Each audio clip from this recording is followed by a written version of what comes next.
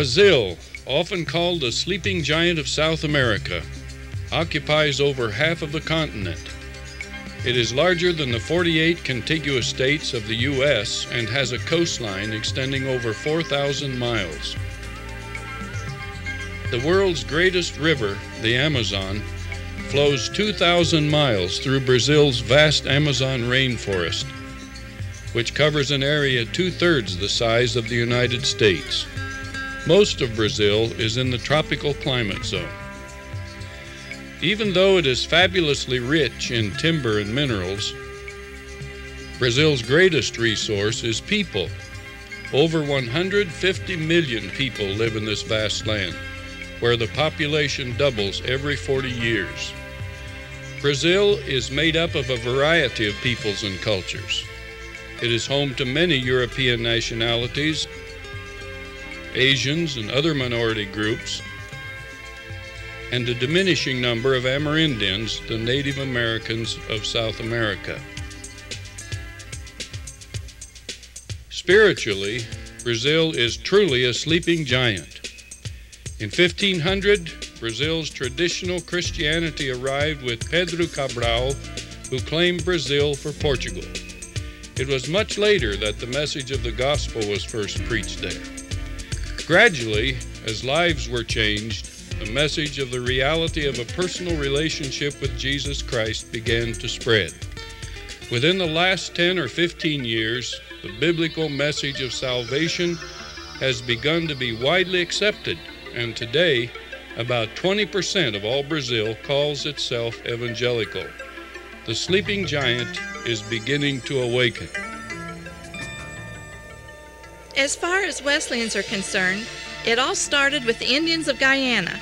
From the early part of this century, Pilgrim Holiness missionaries had worked in this little country to the north of Brazil.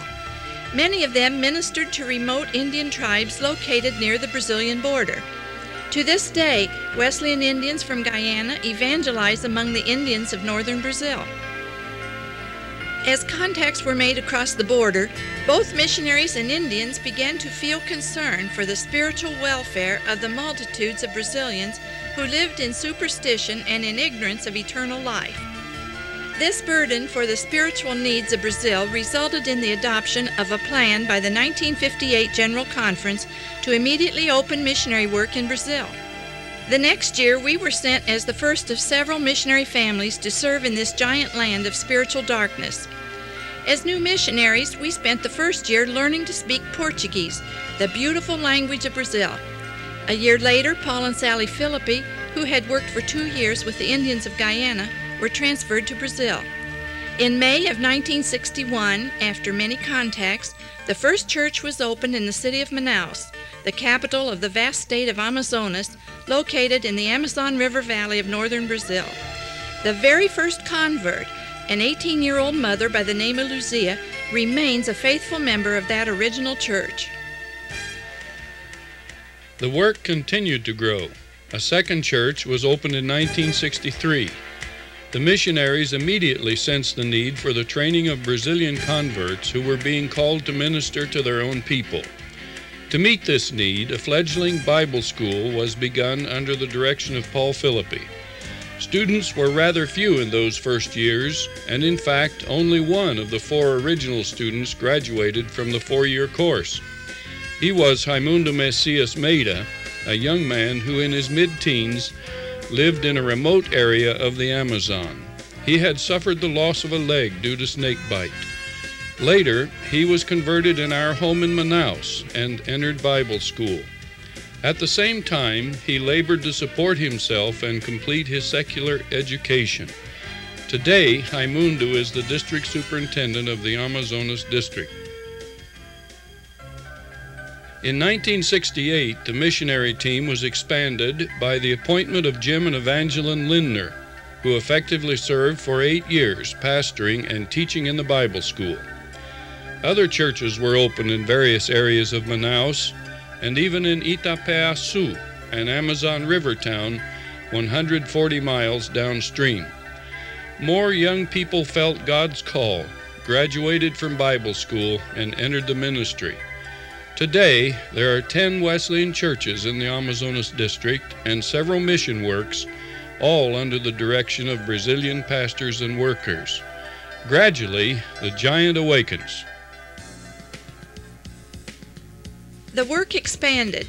Ron and Betty Lou Pickett joined the Brazil missionary team in 1976. In 1981, together with Brazilian pastor Jorge Gomes da Silva, they pioneered a new outreach in the coastal city of Fortaleza, capital of the northeastern state of Ceará, located 1,600 miles east of Manaus. 4 churches have been planted in that city of 2 million people. Pastor Jorge has since been joined by his 2 brothers from Manaus and other local workers. What tremendous promise there is in this great city. Other changes took place. The Philippines retired after 31 years of fruitful service in Brazil. Tim and Marcia Fisher gave dedicated service in the development of the Bible School in Fortaleza until 1993. Clifton and Arletta Ashlock were appointed to Brazil in 1991. Cliff was placed in charge of the Manaus Bible School, now called Wesleyan Evangelical Seminary, and saw it grow to a total of 91 students. Tom and Grace Enns joined us in Brazil in 1992. Tom is currently the director of the seminary in Manaus. Because of the Lord's blessing, the missionaries had seen the work grow to 9 Brazilian ordained Wesleyan ministers, 7 licensed ministers, and a number of lay ministers. The giant continued to awaken. As we met for our annual Mission Council meeting in 1992, we all sensed the desire for a greater outreach for Wesleyans in Brazil. We felt that the time had arrived. There are 10 cities in Brazil with a population of over 1 million people. There are countless other cities, small towns, villages, and rural areas in Brazil's 26 states, so many places where the gospel of Christ has yet to reach. We were impressed that God was directing us to team American and Brazilian missionaries to evangelize these needy people and establish His church. It would be a challenging and enthusiastic plan, calling for a major expansion of staff in order to aggressively reach out to the northeastern region of Brazil, but God promised to provide the needed direction. Here's how it works. Outreach to other cities. We are currently working in the city of Fortaleza, capital of Ceará, one of the states of northeastern Brazil. This region is home to about 30% of the population of the country. Fortaleza thus serves as an excellent base from which to begin the outreach to another capital or other great city of the region. Team ministry. After new missionaries Kevin and Cindy Smith have completed their first term in Manaus, they are scheduled to be reassigned to a northeastern city new to Wesleyan work. They will be accompanied by a Brazilian home missionary. Together they will open and develop a new work. Ongoing outreach. As new personnel and funds become available, this scenario will be repeated in other major cities of northeastern Brazil. Already, Jeff and Shelley Bennett have been approved and are in the process of building their prayer and financial support team in anticipation of joining the Brazil missionary staff. Training of workers. As new works develop and God continues to call laborers into His harvest, Extension Bible schools will be open to train them. National Church Organization. As new districts are established, a Brazilian church organization of national scope will be developed to coordinate the work. World outreach. As the Brazilian Wesleyan Church expands, as its vision grows, we look forward to the day when Brazilian missionaries will reach out to encompass spiritually needy people around the world. How powerful is an awakened giant when God is in control?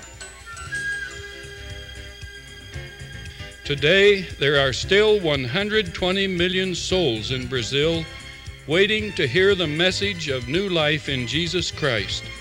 They are forever lost without Him. Open your heart and seek God's direction. Invest your life in the glorious message that makes a difference in people's lives. Become a participant as a missionary.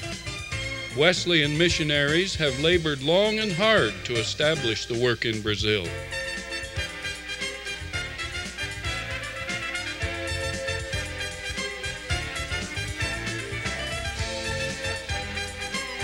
Others are responding to the call to take up the challenge.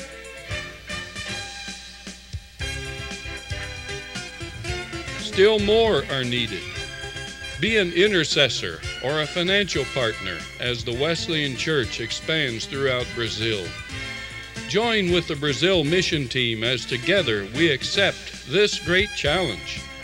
The giant of South America has slept long enough. It is now awakening to the gospel of Jesus Christ.